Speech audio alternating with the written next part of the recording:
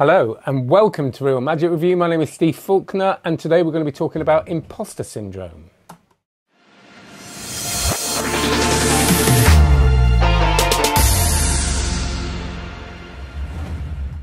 That was a bit weird, wasn't it, doing it like that? Usually I have the thing first and then say it, and that felt a bit like sort of weird afternoon TV. I didn't like it. But how you doing? Good, Stuart, Gary, nice to see you. It's sunny out there again, isn't it? And we're all in here, but, well, we're not all in here. You're not in here with me, lovely as that would be. But I hope you're well. Before we get on with it, I would like to say, unusually, can you please like and subscribe? There you go. But actually, it sounds so common now, doesn't it? You just sort of just goes over you. But if you like the video, that'd be great. Makes a big difference. Hit it. Do it now. Subscribe. And very importantly at the moment, when you do subscribe, do the little bell icon and check all the notifications that you get, all of them. There won't be many. I don't put loads of notifications on, but things are all up in the air at the moment because I might be going to see my parents next week. So I haven't seen them in months. So that's kind of, you know, because lockdown's sort of lifting.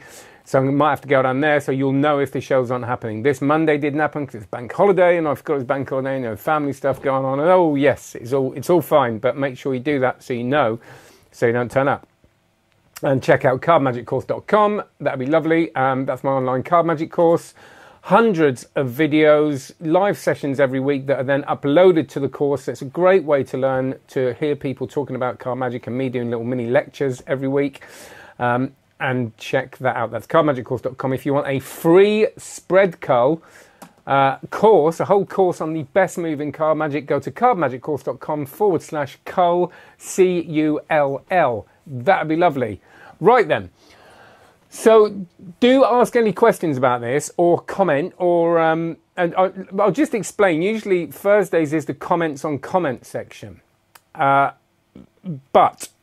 because Monday didn't happen, and I think this is, a lot of people ask me about this, about imposter syndrome. I thought I'd do that this week. And like I said, it's going to get a bit messed around. And also, I've been doing loads and loads of reviews, which is great because I had loads to get through, and I'm starting to catch up now. And I want to maybe go down to 2 or 3 reviews a week, or 1 or 2 reviews a week, which is enough for everyone, isn't it?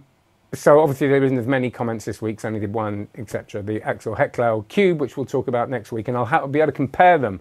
So a lot of people are saying they want to compare the RD360 with the Easy Cube because they're pretty much the same routine. So that'll be an interesting one, and we'll put it on that camera there, you see.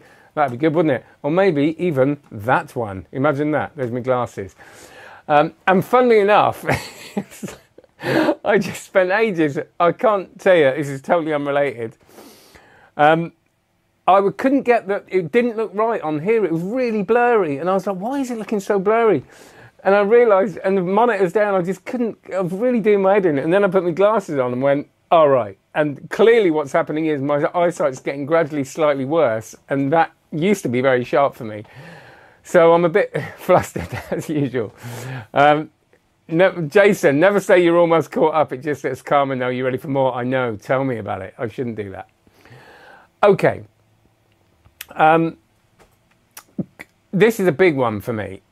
First of all, I'm going to talk about what imposter syndrome is. I know a lot of people is, but if you've not come across it, or maybe you get it but you don't know what it is, and it's important that we label it. It comes in different guises, but imposter syndrome is really that feeling of, do I really deserve to be here? It's that doubt we get of kind of, do I know enough to be doing this thing? So let's take it, you know, with magic, you know, our first gigs or the first time we perform for friends, it's going, am I, you know, I look at these people and I see them doing it so flawlessly and I'm really nervous, and maybe it's because I'm not ready and I shouldn't really be doing this, and maybe this is for the talented people and the people that find it really easy to do, and I'm finding it really difficult, so maybe this isn't for me, etc., etc.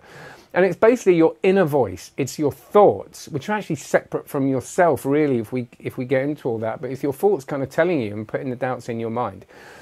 I get it. I've had it an awful lot in my life with pretty much everything I do. And I think for me, it comes from, you know, growing up in a small town and seeing people like performers and people doing that sort of thing professionally as people that lived in big cities. And I'm not putting down as it was lovely, but it was something I always felt other people did. And I didn't really feel worthy of it. So I kind of I can never imagine me doing this sort of thing.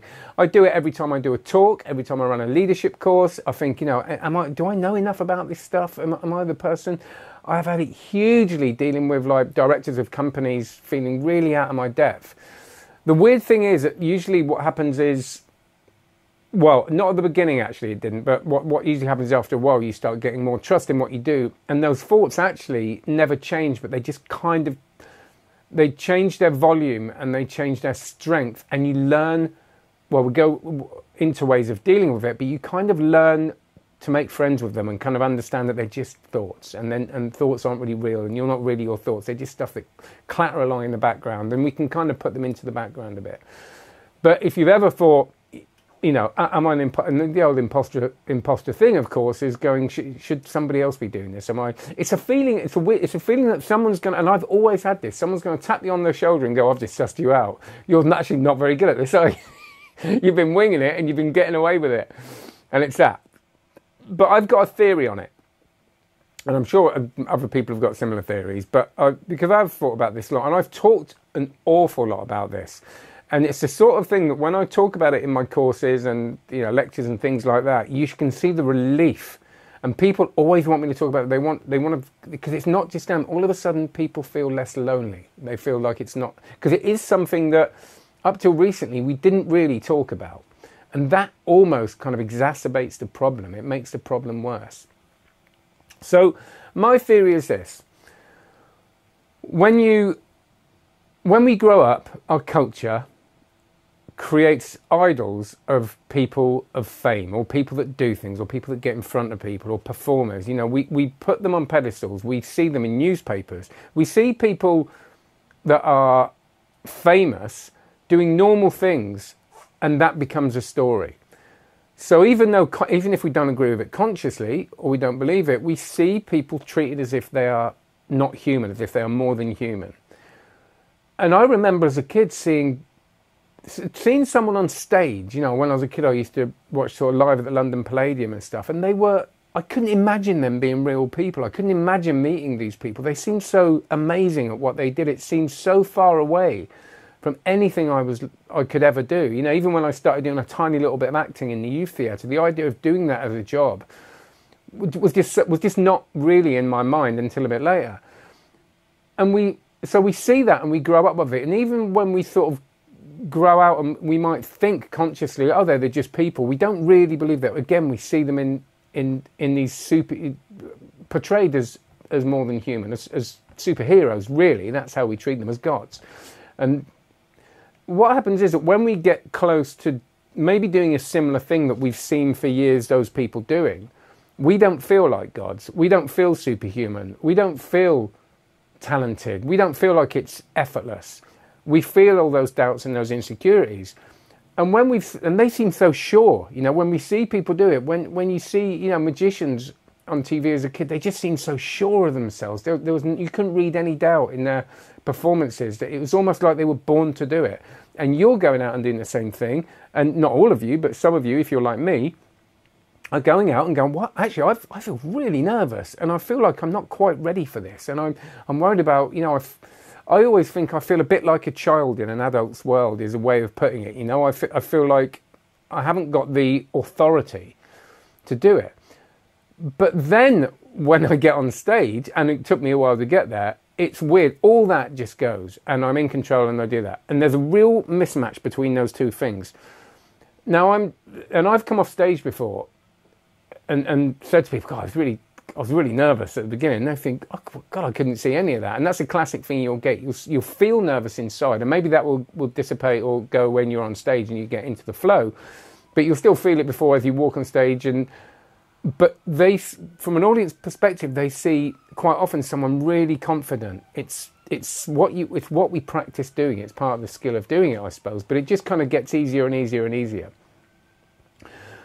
So I think for me that sort of sums it up what it is. And again, there's a thing that I call templating, and it's basically stereotyping. And I got this when I started getting into leadership training in business and working with directors of companies. I felt way out of my depth. I knew I had knowledge and I knew I had the stuff to say because I've been trained to say it, and I really understood it.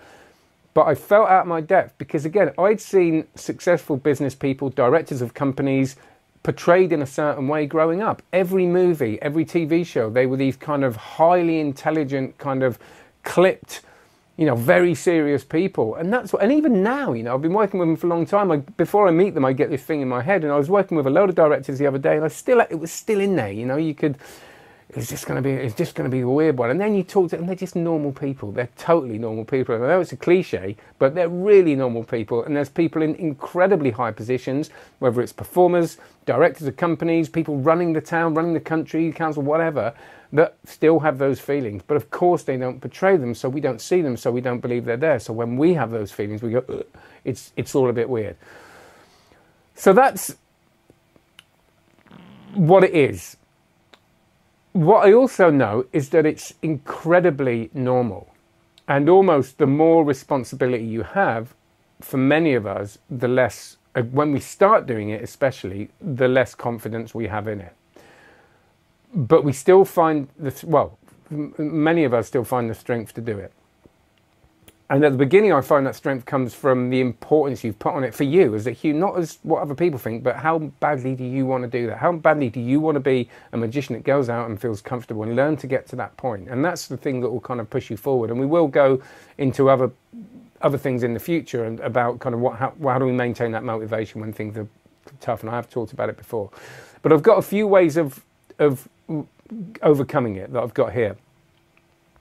The first one, and I think the most important, which is what I've kind of alluded to already, is to acknowledge it and normalize it and understand that we all get it. And I know I've kind of said that, but actually really sit down and think about that. Really sit down and think of those people that you have seen all your life in whatever context, looking ultra confident, ultra easy in what they do, and just think they are feeling that stuff. They might not be when they're doing it, when they're on stage, when they're in front of the camera, or whatever, but beforehand they're going to have similar feelings, but they've just learned to deal with them. Look at the evidence. This is an important one. I can do 50 decent shows or loads of decent lectures, and I do one bad one or one bad thing may happen in one, and I walk away and I know that I expect my thoughts are just going to go, should you really be doing this? That was really all over the place. So I did a lecture last week. I did a lecture, really enjoyed myself, really good. Started teaching the cups and balls at the end. I was going through it. I realised I'd run out of time, and I was only halfway through the cups and balls teaching it, and I just completely lost it. I didn't know where I was. I didn't know, and I just kind of lifted. Everything was all over the place, and my brain just went into that kind of panic mode, and I just kind of went, I don't know where I am here, and we're running out of time. So I just went through the rest of the routine really bad, taught it badly, for the last 10 minutes, really badly, and said goodbye. And afterwards, the difference in the last lecture I did before that, with everything, there wasn't anything that went really badly, but this one, and it happens, and you've got a couple of hours that are fine and then 10 minutes that are bad. The difference of walking away was profound. I walked away from one going, I really enjoyed that, and they really enjoyed it, great. I'm not saying it was perfect, but, for me. And then I walked away from one really thinking, should I be doing this just because of that 10 minutes at the end? Now, because of like I say, acknowledge it. I know what that is. I know that doesn't mean I shouldn't lecture. It's just how you feel. It's just what your body and brain tricks you into when things don't go perfectly. So part of it is learning how to deal with that. And when I say look at the evidence, you look at the evidence and go, well, how many times have I done this well? That didn't go too well, but the rest did. And you're sort of separating your emotions from the actual reality of what happened. And sometimes to do that, we have to sit down and do it as a process, not just think about it fleetingly, but actually sit down, maybe do some journaling around it. And I know that's going to be weird for some people, but when you get into the habit, it's really interesting to do because it makes you look at it in a more realistic way. And with that, if something does need work, because there is the flip side of this, that you may get these feelings because there are parts of it you're not that comfortable with and you haven't done many times, and that's fine as well. There's nothing wrong with stuff needing work. That doesn't mean you're an imposter and you shouldn't be doing it. And there's nothing wrong with the odd thing not going too well, because that happens to everyone. And it happens to the most, I don't care what anybody says, the most perfect of us that we see. They all have bad days and they all have shows that don't go too well. And that's totally fine. And I think it's, having people you trust is really important that will tell you, that's great, but actually that thing needs a bit of work. And learning to be not thick-skinned, but to be resilient enough to take that not as a criticism of you and that you shouldn't be doing it, because at times your brain and your body and every part of you is going to tell you should be giving up when things don't go well. It's kind of how it feels. It's the real icky part of what we do. But if you get people just to, learn to be honest with yourself, watch videos of yourself, and we're our own worst critics, but learn that even though certain things may not look right to you, they work well with the audience. Again, look at the evidence. They're laughing at it. They're enjoying it, okay? They like it. Get feedback off the people that book you. Ask for really honest feedback. And most of the time, like I say, we beat ourselves up, but we still may need to work on stuff. And if you do need to work on stuff, join the rest of us. There isn't a person I've ever met in my life that doesn't have to work on something, whether it's personally or in their performances. Another thing I do is this thing I call looking across and not up to people. It goes back to the way we tend to idolise people. I think, I don't mean it as a lack of respect. I mean, I do look up to people in a way. I think they're amazing and I get inspired by people all the time. But I try not to see them as being up there, up there in this kind of pedestal at the places I can't get. It's kind of like just looking across at them and see them as equal. See them as equal people that have maybe done more work than you on that thing, or had more experience, or been on stage longer, or have something else that you haven't got, and that's fine, but don't see them as superhuman. And that's really helped me. A little story. About 10 years ago, I met someone of fame. I was teaching him magic, and I did his birthday party, and I said, can I have a quote for my website? And he said, yeah, fine, and but if you teach me some magic tricks.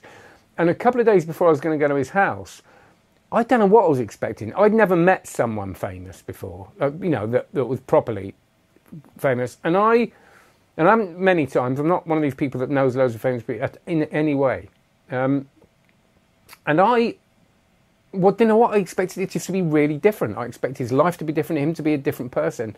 And I turned up, and it was almost disappointing, the normality of it. It was kind of, do you want a cup of tea? Yeah, or, a bit of there was nothing, and actually, of course, that was the best way it could be. But it just, again, made me realise, and at one point, this thought come into my head and kind of went, have I got the right person here? It was absolutely ridiculous. But it really did pop into my head, that thought of, actually, is he that person? There was an unreality to it. I was so sure that he'd be of a different breed. And of course he wasn't, and it was completely normal. And that was one of those moments I just thought, and again, working with people that have a lot of responsibility, amazing amounts of responsibility, that you realise they're just, a lot of the time, fumbling around like the rest of us, because they're human beings. So I think that a really important thing for me, and a big learning for me.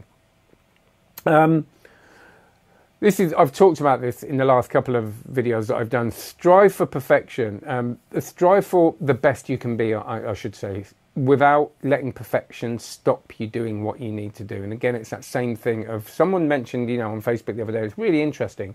Would you say, when I was talking about perfectionism and don't get too caught up in it, and someone said, would you say that to Channing Pollock? And I did talk about this last time. I don't want to bang on about it, but it was a really interesting one, because again, you kind of go, well, we see him as perfect, or many of us do, but actually, of course, he still had all these imperfections. Of course, he still had, he might not have in his act might have been, and I'm sure he did we wouldn't have seen him, but I don't care who you are, everybody has the odd rough night, for whatever reason. But we revere these people, we read all the good stories, and we kind of think that they were flawless, and we idolise them, even though we don't explicitly. And we have to understand that, especially back in the day, people didn't talk about this stuff, so it didn't really exist. So that's why it's such a revelation even now to talk about it. So I would say, always keep trying to be better, always trying to be as perfect as you can. But the minute it stops you because you haven't got the perfect pinky break, or they might see that, understand that sometimes you've just got to start. And one of the most important things for me is understanding that I will never feel ready. It's like having kids. Very few people go, right, even though if they're trying for kids, they don't go, right, it feels like it's going to be easy now having kids. We all know that when that kid comes along we go, oh, I don't know what to do. So you never feel ready in that way. You might feel ready, know you want to do it, and the same with performing. You might know you want to do it now, but there are always things that will feel like they need work. And what often happens is, especially when we talk about things, or when I share this sort of thing, I only really understand how much I know about it or how much I feel about it when I do it. I don't sit there going, right, I know exactly what I'm going to say. I ain't got a clue what I'm going to say, but I trust the process. And I trust that I've done the work beforehand. Fake it until you become it. right? Google that. There's a talk on TED where I've got a mental block about who it is. But anyway, she talks about this. Or fake it until you make it is the other one. But there is a caveat to this. I don't mean if you haven't got a clue what you're doing, just jump out in front of people and start doing magic tricks if you haven't practiced. But it's that same thing I'm saying. If you don't feel quite ready, you might be more ready than you think about it. And even if you feel like an imposter, learn the techniques to actually look confident, to do what you do. You know, when you go out, learn the little triggers of when you might start to panic. You know, mine, it's when I start talking super quickly. And you'll notice I talk quickly anyway. So I've got to be very careful. I don't start doing this and I get really lost like I did with the cups and balls the other day, and I kind of panic. And you know that. So what I do is I breathe and I think, what do I need to do to look confident now? Okay, I need to breathe. I need to relax. And so I'm not really faking it, but by putting the actions in, even though I might feel different than the actions I'm portraying, what happens is when I start acting like I'm calm, I start becoming calm. So there's this thing about thoughts, emotions and actions being all completely related. So if you're feeling emotionally stressed or emotionally panicked, rather than trying to kind of think your way out of it, which can actually work, but if that doesn't work for you, try and act your way out of it. Try and just act calm, slow down, and all of a sudden it all kind of affects your emotions and will start affecting your thoughts, and you'll start thinking more confidently. And there is quite a lot of neuroscience on what happens to our prefrontal cortex when we do kind of panic. It kind of goes offline and we have to wait and give it time before it kicks back in again, and we can start thinking rationally and communicating rationally. So giving that time, taking a breath. If you are in the middle of a trick that isn't going right, just breathe, go, well, it's okay, we're all human. Even if it goes wrong, they're not going to hate me. And go through it that way. And so by faking it until you become it, I mean, you know, learn to look like you know what you're talking about, and very soon you probably will realise you do know what you're talking about. It can work, but you still got to do the work up front. I don't know anybody saying, what, he's just threatening I should go out there. You know, you still got to do the prep that you need to do. And that's it really. I think the main thing is just talking about it, understanding many of us get it. The people that look like they don't have it, or the people that say they don't have it, often get it more than anyone. And part of their way of dealing with it, and I'm sure there are people that don't get it. I'm not saying everybody gets it, but those insecurities are completely normal. And the people that say they never get insecurities probably do. And that's probably, and there might not be imposter syndrome, might be other insecurities, because we're human. It's just part of our makeup. And I think they're there for a reason. They make us kind of do the work and make sure, you know, we do something. We all do exceptional things, whatever our job is. If we have a profession and we do anything at a professional level, and it doesn't have to be your job, but you do it at a level that, what I'm saying is that, you know, if you do a magic trick and people really like it, that's at a professional level, really, because you've done something that they like, they don't know how it's done well enough. So there's not really much difference in the process. The difference comes with profession is, I suppose, stage time and putting your own stuff into it. But you know, by professional level, I just mean doing it well enough that people enjoy it. Yeah, so you know, I got a bit lost then. I'm going to panic. And just, you know, and we just need to normalise that and talk about it. So I hope that made sense there, because halfway through it, I thought, what was my point? But you know, you can let me know if it didn't. So I'm just going to go to comments. Hey Gid, hope you're doing. Stuart and Gary again. Glad you're talking about this syndrome. I suffer from it, yeah. And isn't it funny the way we say we kind of suffer from it? And it is a kind of suffering, but again, once we know it's normal, we can just, the really important skill to have is to understand what your thoughts are. Your thoughts are not you. They're stuff that happens, and there's some really interesting work on this. People like, actually, have I got it here? Oh no, I've got it somewhere. The Power of Now, Eckhart Tolle. There it is. Eckhart Tolle. If you're not into it, it's a bit woo-woo for a lot of you, but, and it used to be for me until I got old and into that sort of thing.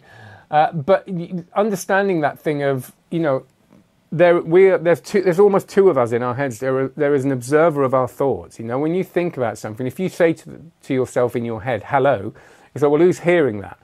And we can see it as our thoughts are happening, but they're not us. We're something else. We can kind of observe them. And it's a really powerful thing to do, because once you think like that, you almost see your thoughts as things that, if you do any mindfulness work or anything like that, they're just things that come in and they can go out again. You don't have to attach to them. And if you know, I'm a big doer, for want of a better word, of mindfulness for that reason. You know, when I do get stressed and I can sit down and I can observe those thoughts and know that those things are, you know, you're not good at this, you shouldn't be doing this. It's just noise, it's just chatter, and it's not you. A guy called Michael Singer talks about, he said it's like having an annoying flatmate that just won't stop talking to you. You know, and if that did happen, you'd be like, mate, you know, but you go, we put up with it in our heads all day, every day, that inner voice just chattering away, judging things and judging ourselves. And if we can learn to acknowledge that for what it is, we can actually start to change it, or just ignore it, or just make friends with it. You know, it's there. Okay, oh, you're here again. Are you telling me that I'm not good enough? You know, it's, and yeah, it makes it easier to do it if we all just talk about it and be honest about it. As a professional chef, this happens to every one of us at one point or another. It's very difficult to manage at times and makes expressing yourself and executing your visions really difficult. Absolutely, Dane. And I think that, for me, that only comes with practice. And when we have these issues, it can be so easy to quit. And then we've got to look at, okay, how badly do I want this? You know, if we know that those feelings aren't a sign to quit, that they're normal, again, we can go, okay, I might feel like quitting, but that's just part of the process. We all feel like that. So it's really, really difficult. And I think, I mean, you're a chef. You know, I haven't had anybody for dinner in my house for 3 years because I'm convinced everything I'm going to make for them is going to be so awful. It's like, it's terrible. So yeah, we can get it in totally in everything. Again, if you let it take hold, it can definitely hold you back if you let it take hold, Dane said. And it's that taking hold, it's attaching to it. And we all attach to all of those thoughts. And the only way to not do it is to really decide not to do it. And, you know, it's mindfulness all the way for me. It's amazing. Well said and no big deal. If a surgeon fails, that would be a different story if you fail. Learn from it, no overthinking and moving on. Yeah, so Thought Master. And absolutely, and imagine how a surgeon feels. You know, there is consequence, but they've still got to get into that mindset of, yes, of course it really matters, but if they attach too much to that, I can't get, you know, so they've got to just, it's like Olympic athletes. If you read the book, where's it gone? Bounce by Matthew Said. There it is. Goes into this a lot, you know, if you're an Olympic athlete, that thing of, you know, there's massive consequence if you win, which can freak people out. Imagine going home with a gold medal. Imagine your life, how your life's going to change. There's massive consequence to losing, arguably, probably not. Nothing actually really changes, does it? And you still went to the Olympics. But if you attach to that thought, it's going to affect your performance. So what you do is you do the work, you put the effort in, and when you actually get to the day, you go, okay, and if you're a surgeon, I'm sure you've got to do the same. We're here now. This is what we do. You know, so we have to not relax, but we have to really focus and understand. And of course, with repetition, you get more used to being in that mindset. I remember one gig when I was a kid performing, and every trick I did screwed up, and in some way, sometimes it just happens. Absolutely, yeah. You know, and God, those early gigs. You know, I come out of those early gigs. I know I did all right there, and if I look back on them, they were shocking because I probably wasn't ready. You know, but you know, I didn't charge loads of money for them. I kind of knew where I was, and it does happen. But I would say again, you know, those ones where everything goes wrong are quite rare. And if they do, people will feel for you as long as you don't panic and start, you know, blaming and go, oh, you know, which is rare, but you do see people do it, and just be nice about it. I did just a little story on that. I did stand up for about a year. I don't know if I've told this story before. And I did a comedy club called Up the Creek in London. And there's a guy called Malcolm Hardy who's died now. He's a legendary comic. And the Up the Creek Comedy Club was really famous for hecklers. People used to go and just heckle all the time. So you know it might be tough. And I was a street performer, so I could kind of deal with it, I thought. And I remember I was knackered, and I went on stage, and I'd been waiting all day to do this gig, and nothing was going well at all. I just couldn't handle it. Didn't have my material, wasn't strong enough, I wasn't good enough. And the weird thing is, there'd been 3 comics on before me, all open spot comics, new comics, and none of them had done well. And Malcolm Hardy had come and he'd kind of slated them afterwards. He'd kind of taken a mickey out of them and sort of joked about how bad they were. And I was thinking, and I came off, I didn't even get through the set. I got like 2 minutes into it and just went, do you know what? I'm going to leave it now because this really isn't working out, but have a great night, whatever. And he came on, and I was ready for the slamming, and he kind of said, "Well, ladies and gentlemen, give him a big round of applause." He was all right, wasn't he? Yeah, you know. And I was like, and I realised it was just because I didn't get really kind of uptight about it, and just kind of I just went accepted what it was. And I think that can happen with magic. It's like, oh well, you know, that didn't go well, did it? Let's try another one. Fine, you know. But if you start getting angry, and I know it, but it does happen. That's the way our brains can respond. Then people can't empathise with us, and then they get awkward. So it's going to be cool about it, and people will be way nicer than you expect. Personality can cover up any mishaps, kind of what I'm saying, yeah. And laugh it off, absolutely. I think John Bannon is extremely calm when performing, and I think that helps audience management and confidence. Yeah, he's really calm. He's gone really chilled out, really, John Bannon. It's yeah, I think he's really nice to watch. I've got all those Big Blind Media have done the load of John Bannon ones. I really like just putting them on, and he's sitting there in the gym just kind of going, "Hey, how you doing?" And he just looks super relaxed. And again, mindfulness will get you there, I think. A rush magic, yeah, absolutely.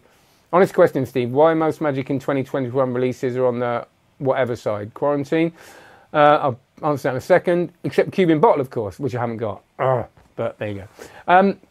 I think that, and I don't know this is just, and I don't know much, quite a lot of the time. But I think it's got to be part of it, right? And there have been some great things, but if you think people aren't being able to perform, so they're not going to have that thing in their head of going, I want to get that because I want to get that and take it to the next gig, or I want to take it to my next time at the pub with all my friends and show them a trick. That's what I kind of want to do at the moment, and I can't. So there's less things. So if you've got a really good release that you know people are going to want to buy because they want to show people, because that's why we buy magic, really, isn't it? Even though we love it, we want to show people, and we can't. There's going to be less motivation to do that. So I think that, of course, some stuff's going to be held back. And like I said, some lovely stuff, but most of it for me has been apps, and all the Zoom stuff's been great. All the learning stuff's been lovely, and I think it's been really nice that people have still released stuff and taken that risk and kind of going, well, I'll put it out anyway because I've made it. So that's been good. It's given me something to do, something too much to do sometimes.